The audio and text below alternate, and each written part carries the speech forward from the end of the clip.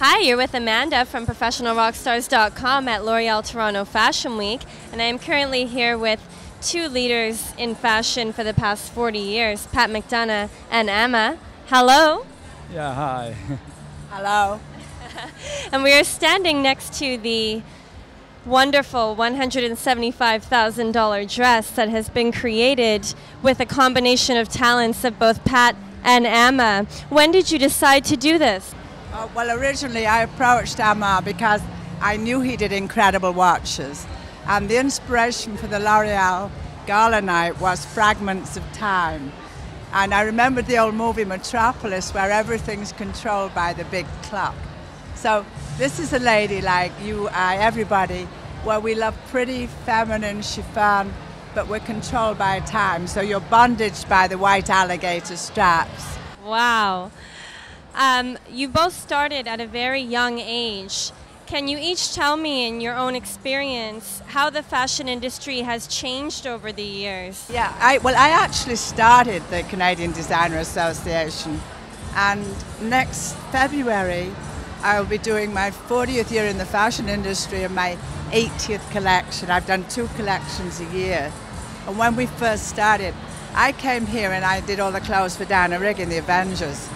And I was in a little vinyl miniskirt, and the whole world here was very conservative. And they didn't have any pantyhose. Oh, you were a rebel. And Canadians were regarded as just making things for the Mounties, and nobody ever thought fashion came out of Canada. So I think I was one of the early pioneers of the industry. And now I think we have the top models, most of them about 50% are Canadian. We have top designers in Milan. So I think now people are accepting Canada as an international fashion force. Yes, and you have many fans all over the world. You've been doing couture for so long. Who are some of your celebrity clients? The original dress I did was for Barbara Streisand in the 70s with this overskirt in black. And it was on, then it was records. And so I'd forgotten about it, and then we said last night she's in town. I would love to give her a new version.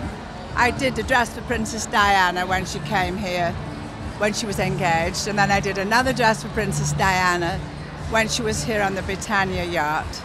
I did Mila Mulrooney for the International Summit.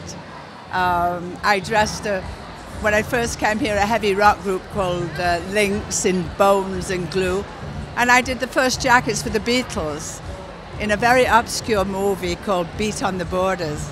So I've dressed quite a lot of people. I know you're unbelievably passionate about your work. Where do you find your inspiration?